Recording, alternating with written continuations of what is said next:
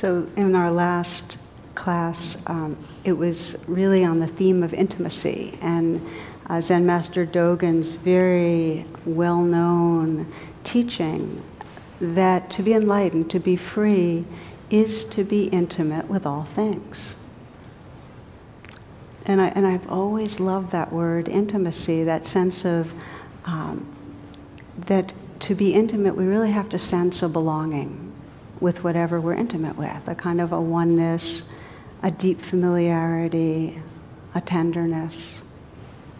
And so the inquiry from the last class was really what awakens that kind of intimate connectedness.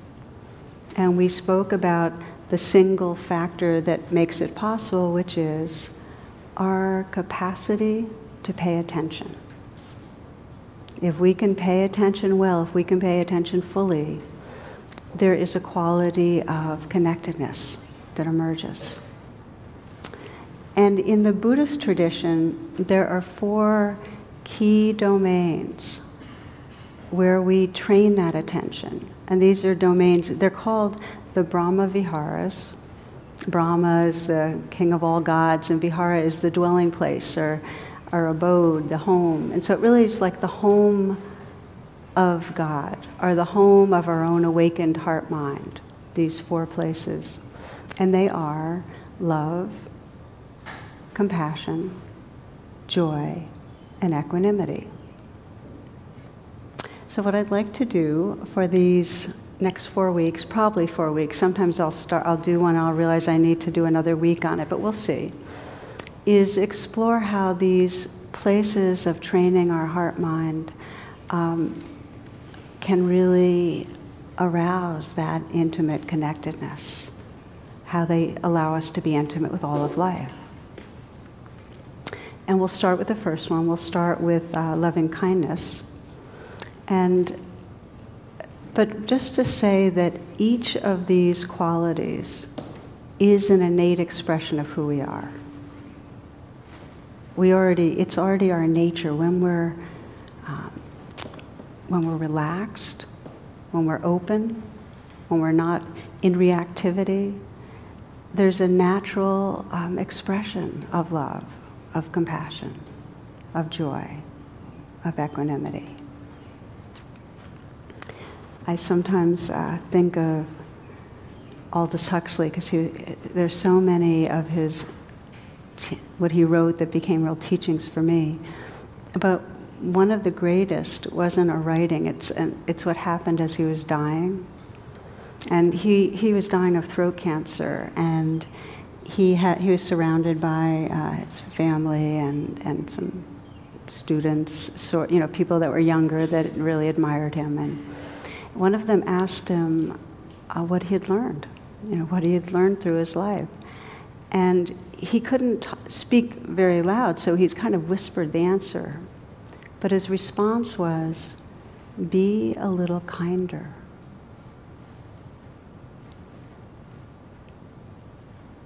I sometimes think if that was it, if that was our whole spiritual path, if just moment by moment something in us said, oh, just soften, just be a little kinder, that our true nature would unfurl itself. So it's who we already are, and there are practices, there's ways we can train our attention with each of these abodes, each of these qualities that cultivate it, that wake up these experiences. So how do we do that? How do we train ourselves in loving? I mean, if we took a poll, how many people would say, nah, I'm not really interested in being a more loving person, I mean, really. Most of us, there's some yearning in us that doesn't want to hold back our love, that wants that freedom to be who we are. So how do we train that? And one of the stories I always liked was from Krishnamurti. And he advised this. He said, get a rock, place it in your living room somewhere, or something like that. He said, every day, at one point during the day, just go by that rock and just pay attention to it a little. He said, in 2 months, that rock will become a sacred rock. Now, how does that happen? I think something in us intuitively gets, yeah, when we really give our wholehearted attention to anyone, to any part of this natural world. Our attention connects us. Our awareness merges with what we're attending to, and we see beyond the veil. We see what it is. We see its beingness. We get its isness, I sometimes think of it that, I watch us with our dogs, and I'm thinking of this because we just, my mom and I just adopted a new dog, and we're probably going to get another one, and how when you have a dog, you like dogs in general, but your dog becomes special. It's got that special something. And how come?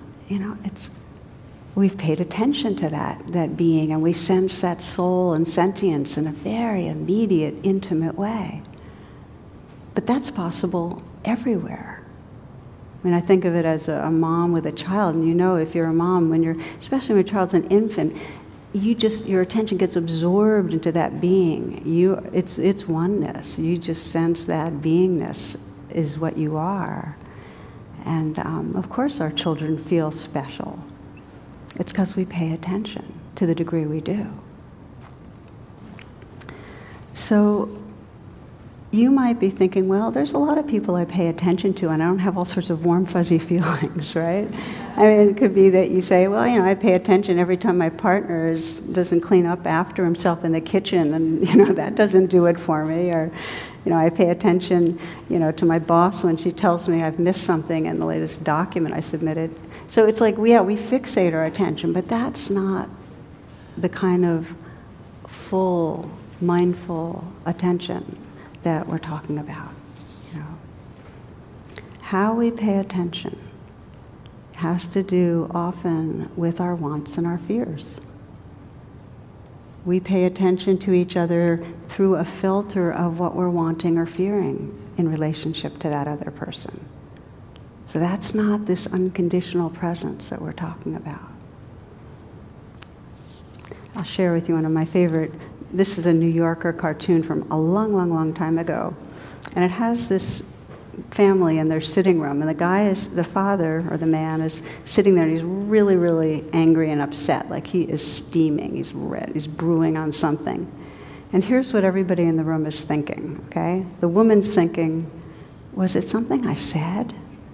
And the dog is thinking, was it something I buried?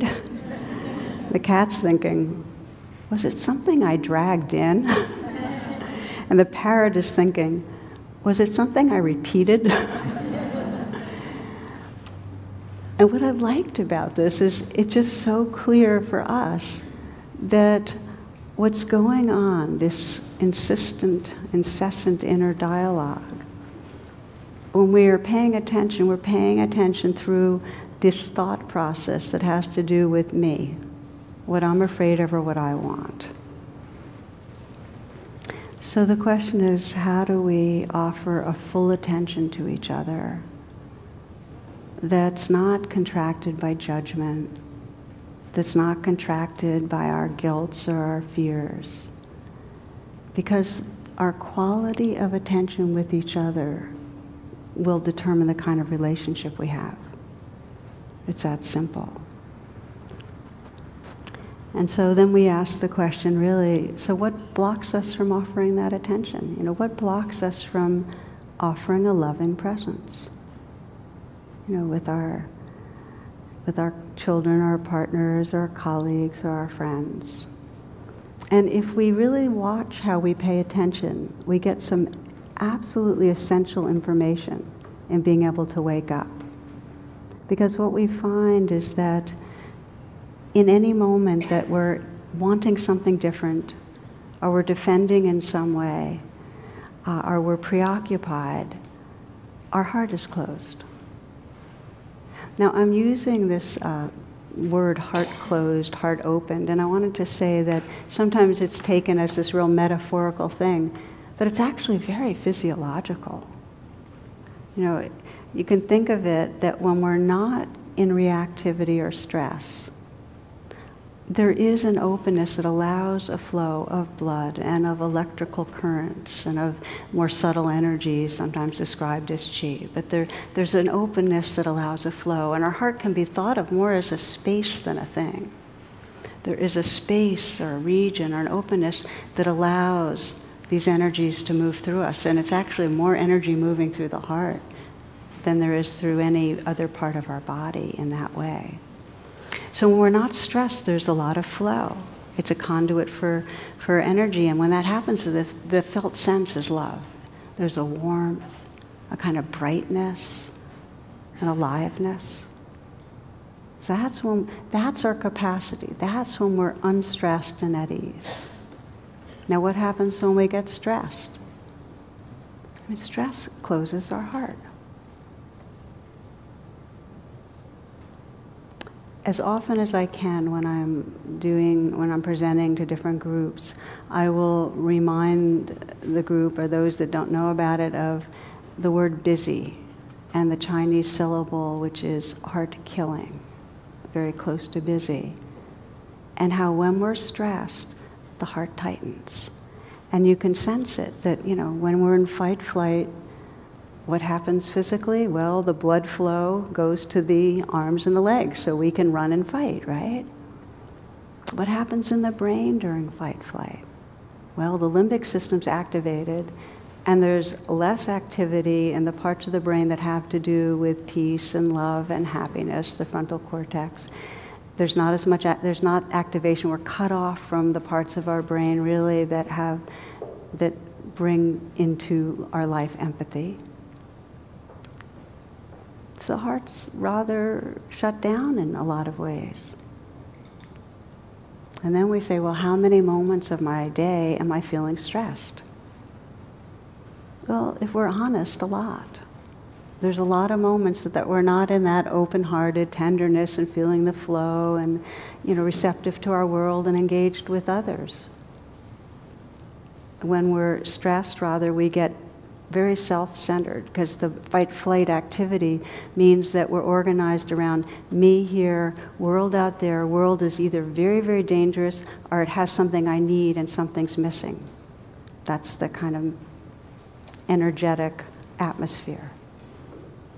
So our actions come out of that.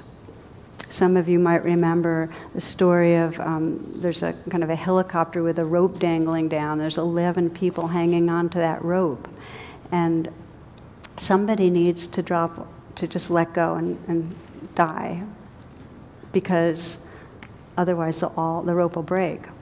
So finally, there's one woman, the rest of them are men. Finally, this woman says, I'll do it.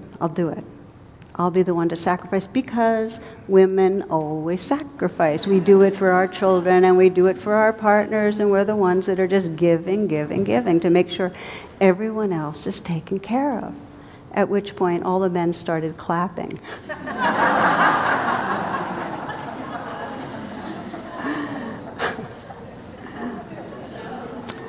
So we can see it when we're stressed, it gets self-centered. We can see it with the really big stressors. How many of you have been on your way to catch a flight when you got caught in traffic? Like, what happens? We're cut off from our hearts. We get really very, very squeezed. And we can see it, in a very daily way with the littler things, not quite so big that we're late to a movie, or we don't have an ingredient we need for a recipe. What happens? It's just amazing how quick that openness can kind of close down. So a closed heart, there's some perception of threat. We don't close our heart because it feels good. It doesn't feel good. There's usually, when our heart's closed, there's either a sense of agitation and kind of a raw, tight, fisted feeling, or else there's numbness. Doesn't feel good. So we don't do it because it feels good. It's a reaction. It's a contraction to protect ourselves. The sad thing is, in that reaction to protect and control, it becomes habitual. So we can move through a lot of our life, many swaths of moment, without a real quality of openness and tenderness.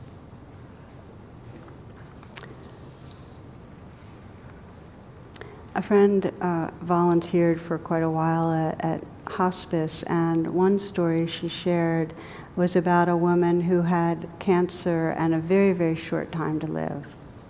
She had a large tumor on her tongue, and she loved to talk, and she couldn't talk much. So it was a very difficult situation. But when this woman would come in, my friend, she really wanted to talk. And so they did some and talked a little. And then this friend of mine came back about 3-4 days later, and the patient she was visiting was sitting on the edge of her bed, all dressed up and ready to go home. And so this was what happened. This is her story. A few nights right after the last time they had met, she had the worst nightmare of her life. And in that nightmare, she woke up, she dreamed that the staff at the hospice center told her that she was about to die. And in her mind, she went, "No, no, God, it's not time, I can't." And she was flooded with this sense of separation. But it wasn't only from God. She also felt separated from her husband. And she said, this flash of realization, she realized that she had been carrying resentment for decades towards her husband. And ever since they were bringing up their children, and her constant mantra was, he's not doing enough, he's not doing enough. She had built up this wall of armoring and resentment, and she realized, it's not my time. I have to go and speak to him. I have to let him know I love him.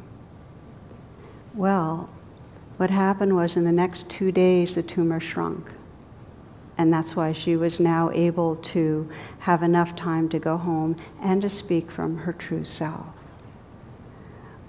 Which is what she did. She went home and she spoke her truth, including, the pain of knowing how she had held back love, had armored herself.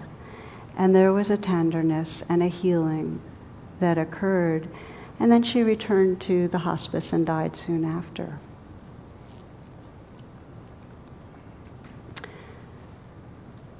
To hold back love is perhaps the deepest suffering.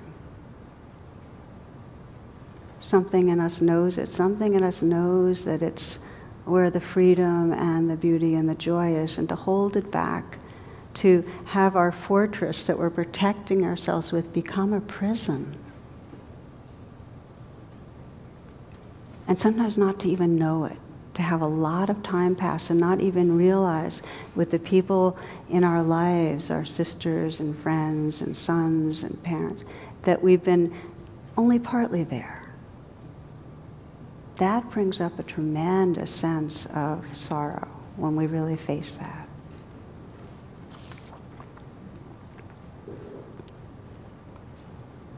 So again, the inquiry is how, when it's become a habit to defend our heart, to blame, to hide, to pretend, to try to get approval, to try to in some way maneuver or manipulate others to get our way. How, when these are deeply grooved habits, do we begin to wake up and to let that fortress kind of become a little more porous, a little looser? Let some of that love shine through. And I would say that one of the very first steps is the courage to be willing, without adding on more aversion, to just look in the face of how we are creating separation in our lives right now. If we could just leave tonight with a little more sense of, oh, well, with this person, here's how the habit's playing out. If we're mindful of that, there's a little more space and a little more choice to let go some of our defenses, to be real, to be there. So our first reflection tonight, we'll just do a couple, is that, just to kind of do a little bit of a scan of our own lives. And so sit however is comfortable for you to take a look.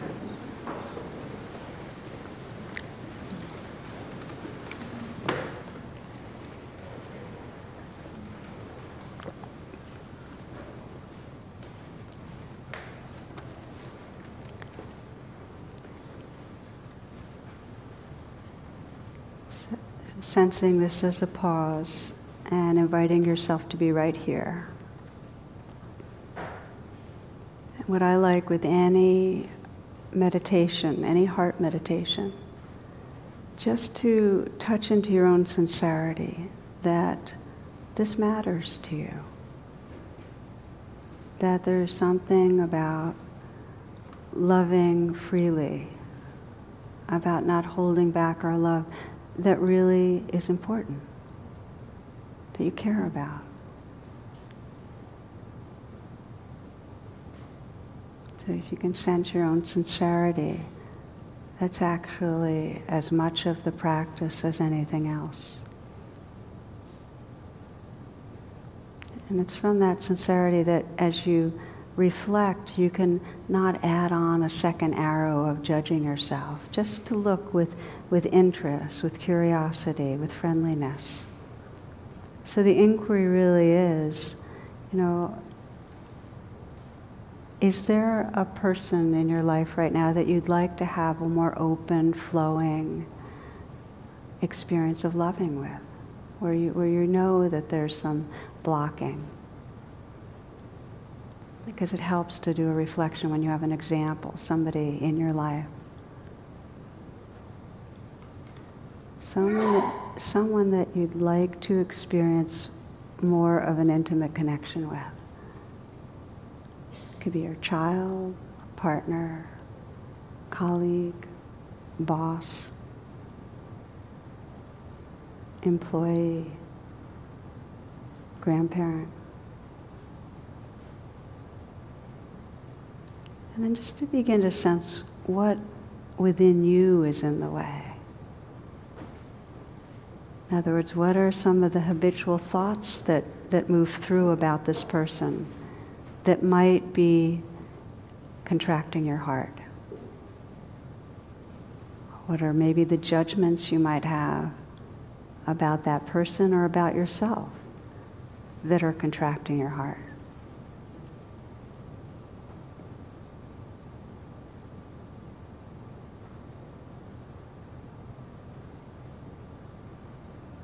What might you be believing about this person, about you, about your relationship, that actually is getting in the way? Just to see it helps to give a little bit of mindfulness and space to not believe it so much.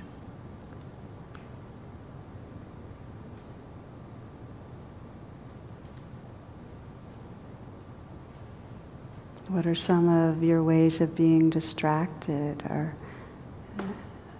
preoccupied that might keep a distance with that person? Or maybe for you, what is it that you're wanting from that person that actually creates separation?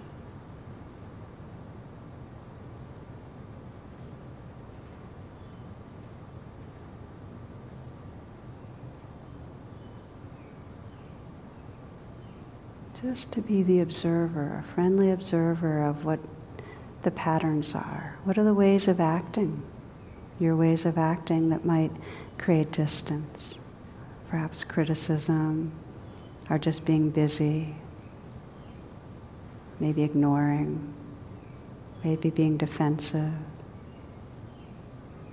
having to prove you're right, presenting yourself in a certain way.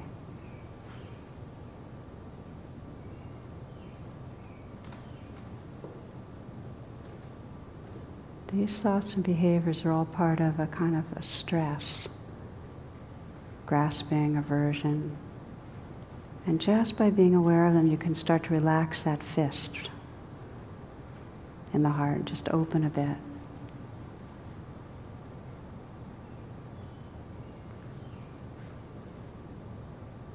For now, just to even sense your aspiration to be a bit more awake and aware when these thoughts and behaviors arise is a real gift, is a real offering, and creates the grounds for more intimacy. Just that aspiration. Okay, can I be aware of this?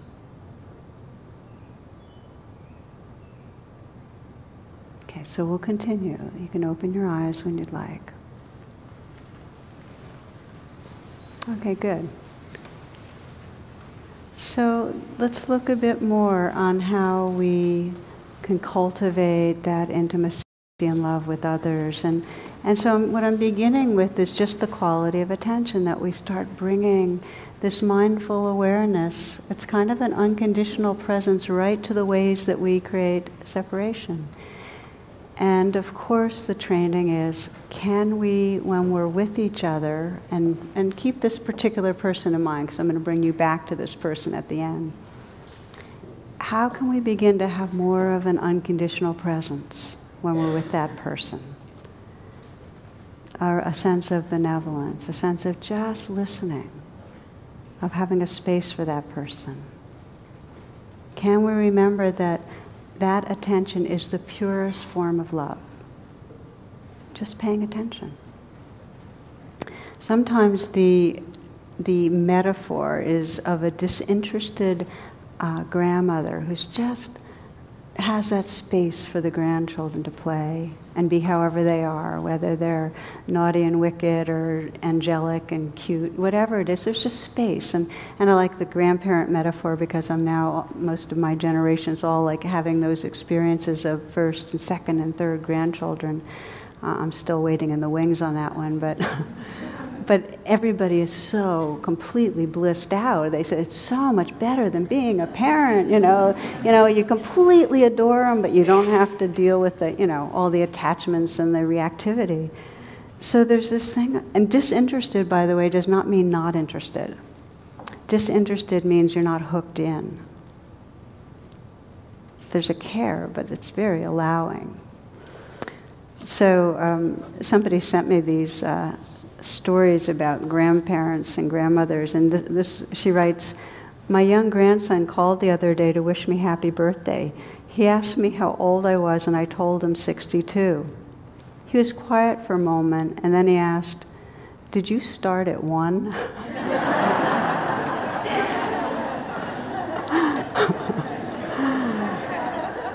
I'm just going to share a few more. After putting her grandchild to bed, a grandmother changed into old slacks and a droopy blouse and proceeded to wash her hair. As she heard the children getting more and more rambunctious, her patience grew thin. At last she threw a towel around her head and stormed to the room, putting them back to bed with stern warnings. As she left the room, she heard the 3-year-old say with a trembling voice, "Who was that?"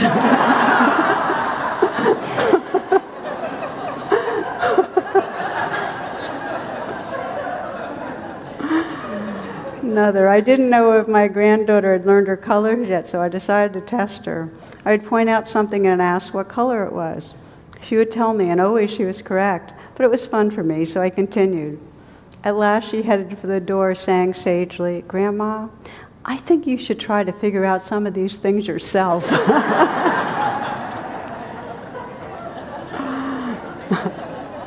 Last one. When my grandson asked me how old I was, I teasingly replied, "I'm not sure." "Look in your underwear, Grandma," he advised. "Mine says I'm 4 to 6.